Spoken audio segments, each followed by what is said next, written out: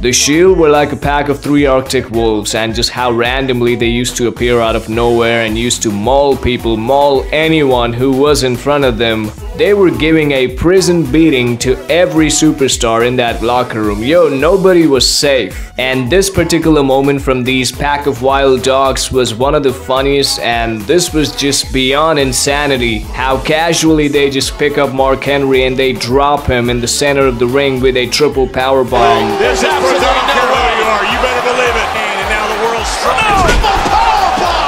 Wow. Look at that face. I am telling you, this moment still cracks me up to this day.